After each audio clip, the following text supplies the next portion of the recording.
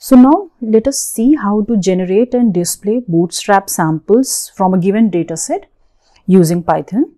So let me just comment that first, generate bootstrap samples. So for this, first of all, we are going to import your NumPy as NP. This is the necessary library that we need. Now let us consider a sample data set. So for this, let me write data np.array. So basically we are creating a NumPy array with the name data, and here we are going to enter the data points. So let that be suppose 23, 28, 32, on 37 we can take, then let us take 44, 49, 55, 61, so 70, and one more we can take. So that makes, so 3 observations, 3, 6, 7, 8, 9, 10. So 10 observations we have taken, and this is an array that we have created. This is the original data set. Okay, now from here we have to generate bootstrap samples. So for this, let me set the random seed np.random.seed as suppose 42. So basically it will ensure that same data or same sample is generated every time I run the code. Now let me write a function to generate a bootstrap sample. So let me first define a function, define generate underscore bootstrap. This is the name of the function, and here I can write data because this is what we want to work with. Okay, it takes data as the input. Now here what we want a random sample np.random.choice, and here what do we mention? From this data set we want to take samples of size length of the data set, like we want each sample should be of size 10 only, and replace equal to true. So it means that we want to do it with replacement. Okay, so it will randomly sample points from this array that we have given. Okay, and it will be done with replacement. So it means same observation can appear twice in your, or maybe more than that, in your bootstrap sample. So the function finally will return the sample that we have obtained. Now let us write for, suppose you want to generate 5 bootstrap samples, generate 5 bootstrap samples. So this is above here. First of all, we have defined a function. Okay, so now every time I am going to call this function generate bootstrap, it will perform these steps and it will return the sample to me. So here let me mention that. So bootstrap samples is equal to, so here I would write the name of this function, or I can take this. Okay, data for I in range 5. So here we are going to generate 5 bootstrap samples. So I have specified the range as 5. Okay, and each sample would be stored in this list that we have created. Now if you want to print this, so let us give that command, print. First of all, let us print the original data as well as the bootstrap sample. So original data. So here we would write this, and if we want all the bootstrap samples, because we need a for loop for that, for I sample in enumerate from these bootstrap samples. Okay, so here we have initiated a for loop and we have used enumerate for this, because in enumerate when we are using this, it will give you both the index also for the sample. Okay, so like it will give you that first sample is this, second sample. So that is why every time we have iterated it, and it will get updated every time. Okay, it will start from 1 and it will get updated. So let us see what it prints. So you can see that you have your original data set, and from here we have generated 5 bootstrap samples from this same data set. Okay, so the values might be repeated. So you can see that 70 and maybe 32 you can see, like in the 4th sample you get 32 twice. Okay, so likewise you might find any other case also. So this is how you can find the bootstrap samples from a given data set. Okay, so now this was the basic idea for the bootstrap. Now let us try to use it in hypothesis testing. How do we incorporate that? In hypothesis testing, let us first consider that we are interested for testing single mean. Okay, so test for single mean. We are first of all going to import numpy as np, and let us consider a sample data set. So maybe we can consider the same thing here that we have defined.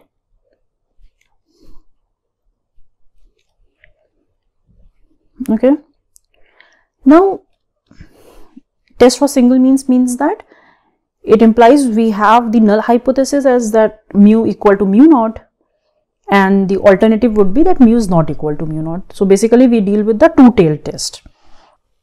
And if you can recall the theory, so there we said that first of all we will get the observed data, and from there we are going to find out the sample mean of the observed data.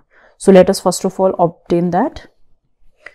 So observed mean, let me write observed mean. How will we calculate? We will use numpy's mean function. So we can easily write this, and we also need mu naught because we are testing it against some hypothesized mean. So let that be hypothesized mean. Let us consider that to be 50, suppose. You can change it depending upon the claim that you want to test. Okay, now at this step what we do, we find out the t statistic. So that is basically the difference between the observed mean and the hypothesized mean, right? It was x bar minus mu naught. So this is your mu naught, basically hypothesized mean. So you can calculate your observed statistic here only. Observed statistic. So that would be observed mean, that is x bar, minus your hypothesized mean. So it is the difference between the observed mean, that is x bar, minus mu naught. Okay, so you have calculated t now. Now the next thing that you have to do is you have to generate n bootstrap samples from the observed sample, right? So from this data set now you have to generate bootstrap samples. So what do we do here? We first of all specify what is going to be my n. So let that be like 1000 bootstrap samples we want. Now we write a function to generate a single bootstrap sample, right? We can reuse that single bootstrap sample and compute ti. T underscore I. So let me mention a comment over here that this is basically your t equal to x bar minus mu naught. So I'm just writing whatever we had in the theory. Okay, so here this is the comment. Okay, so mu naught is your hypothesized mean and observed mean. Now we are writing a function to generate single bootstrap sample and compute ti's. So for that, let us define this function, generate bootstrap sample. So let me comment here data and with the observed mean. Okay, so basically what we do is, now initially we had this sample, right, and we calculated the sample mean here. Now the bootstrap samples that will be drawn will be from here, but with this mean, from the observed mean. Okay, so note this change over here, and now we want to find out take out the samples, np.random.choice, and here I would write data. Size would be the length of this sample, length of the data, and replace is equal to true. Fine. So basically we are trying to take a random sample from this data set, not a random sample, in fact we are going to take a bootstrap sample from this data set of size this, and replace is equal to true. It means that we are going to do sampling with replacement.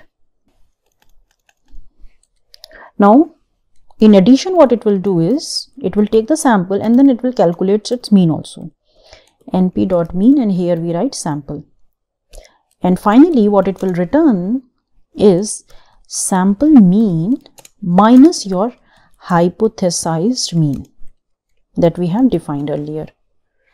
Okay, so this is how we define the function to generate bootstrap sample and compute TI. So this is what is returning is what?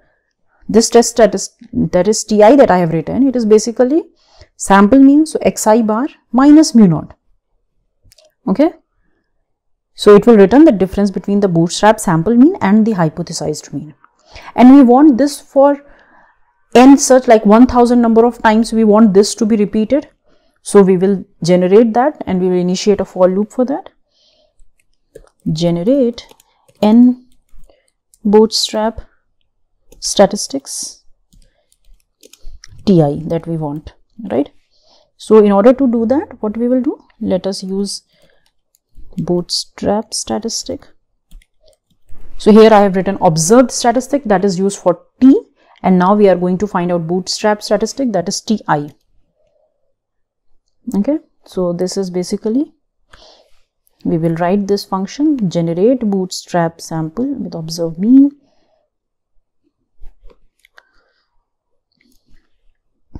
Okay, data observed mean for in range n. So what this will do, this is basically for finding out your TIs, right? So from T1 to T1000 you will obtain this. Now we are ready to find out the p-value. For p-value, what do we need? We need to find I. So basically we have to compare the absolute value of this with the bootstrap statistic, and we have to see for how many times the absolute value basically of observed statistic will be less than the absolute value of the bootstrap statistic, because then only the indicator function will take the value 1, otherwise it will be 0. And for p-value, finally we divide this sum by n. So basically we are looking at the proportion over there. So let me just mention this. So p-value over here is np dot mean. We want absolute value, so ABS I can write. So here I have bootstrap statistic.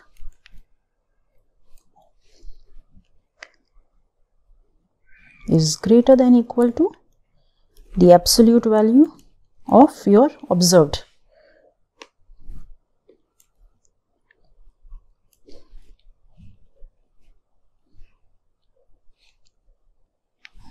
Okay, so it has compared these two quantities, their absolute values, and then it has taken the mean basically.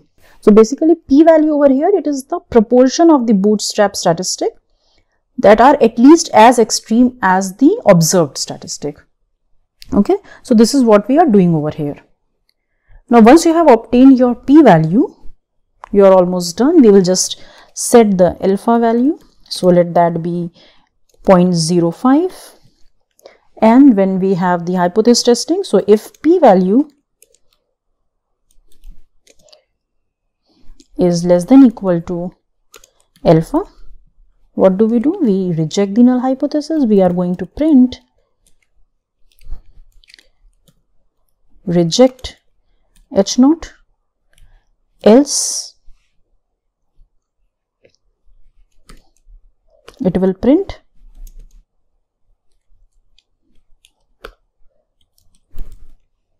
fail to reject.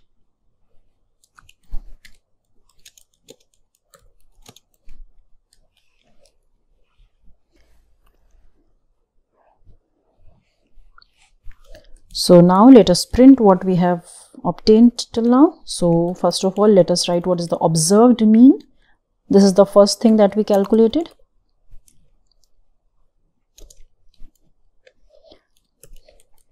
Observed mean.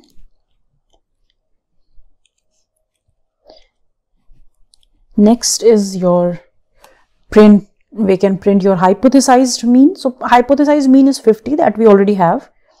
Okay, we can print the p-value, I guess, because that is more needed. So print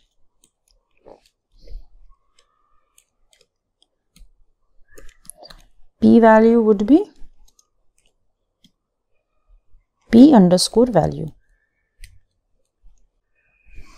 So you fail to reject the null hypothesis, and you can see that your observed mean is actually 47.7 and your hypothesized mean was basically 50. And if alpha is 0.05, so you can be immediately seen that p-value is greater than alpha, so you fail to reject the null hypothesis. Okay, so it means that if you fail to reject, it means that the population mean is same as 50, right? Mu is equal to 50. We do not have sufficient evidence to reject the null hypothesis. So this is how you can do for mean. This is for single mean. The same thing can be done for single variance also. So the difference, if you can see from here, the difference would come at certain steps, like wherever you are finding observed mean or your hypothesized mean. In all those cases it will come. So let me just show you how it is done. Now for test for variance, we can again import the library, import numpy as np. Okay, now we will also enter the data set. So maybe we can take a different data this time. So np.array. Okay, so this data variable over here, that is data, is holding the sample data set. Okay, this is your numpy's array function. So here we can consider, suppose 21 is there, 28, maybe 32, 37, 30, 22. We can also take 39. So these are just random values. You want to change it, you can do that.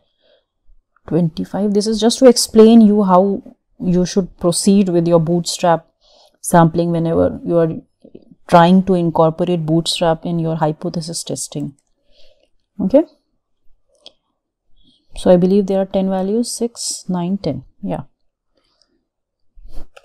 Now what you have to do, first of all, we need observed variance, hypothesized variance, right? And then we can calculate your observed statistic. So let us write that observed variance. So that will be np dot where, because it is a sample variance. So with the name data, and we will also write ddf as 1. This is your observed variance. Okay, sigma square, basically.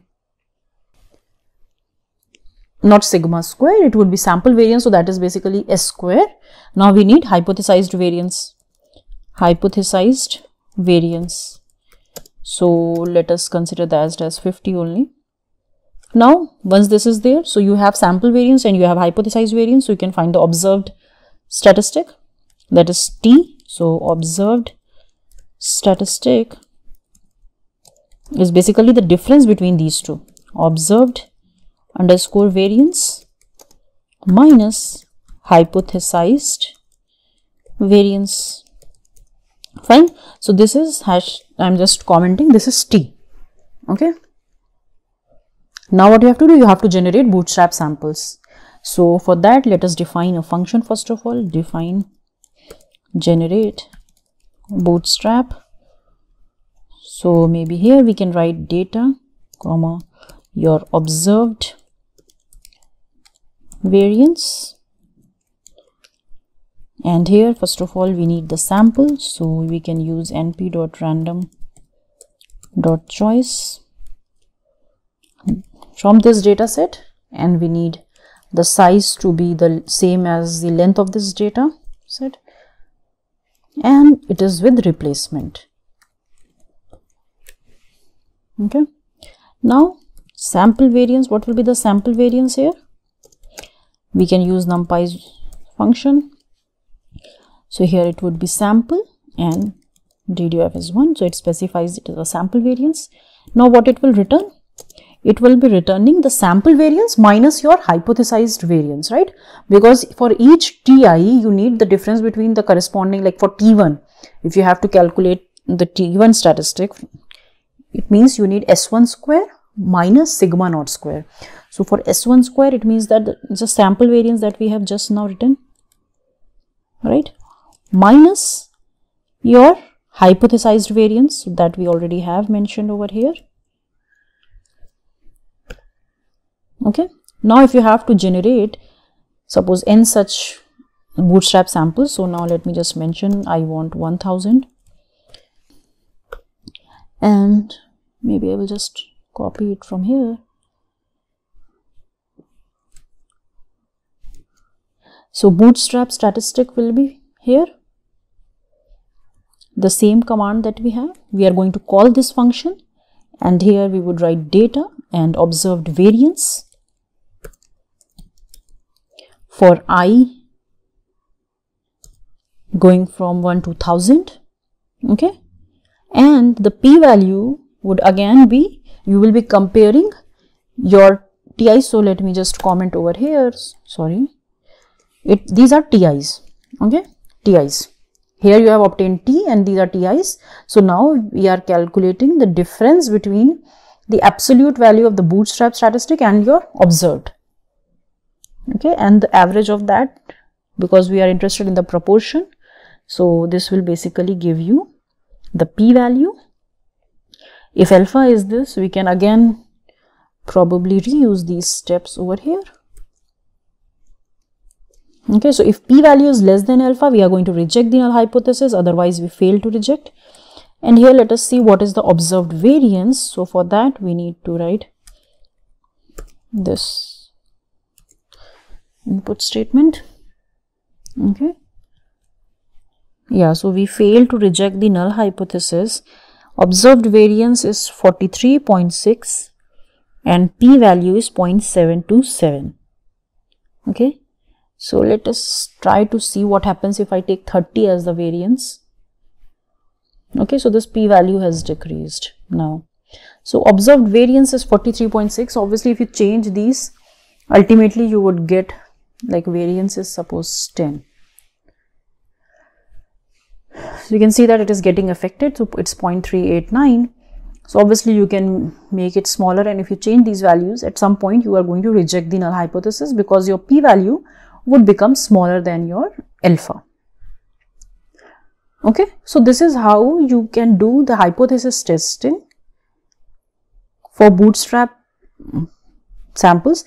Here the idea behind this, as I have discussed earlier also, so here we do not know anything about the distribution from which the data is coming, but still we are able to make decisions, or we are able to check the claims that have been made about the population mean or population variances, right? So this shows the efficiency of your bootstrap concept. So this is for single mean and single variance.